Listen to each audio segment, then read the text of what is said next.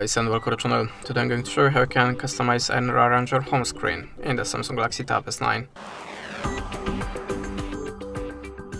So in the first step, if you want to open the home screen, just hold the finger on the empty place on the screen and choose the wallpaper and style, for example.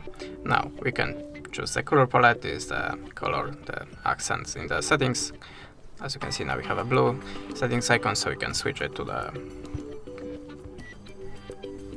pink, for example, and click apply. Now we have icons in the bar style. Okay, I can go back, hold the finger again, choose the settings, and now we can change the home screen grid here.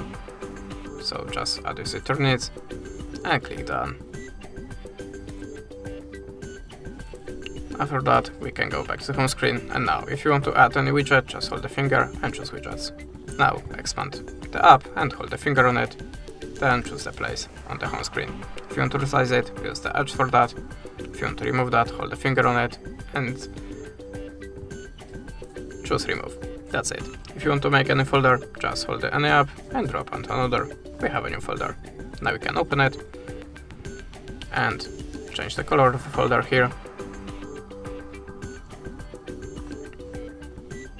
We can also change the name.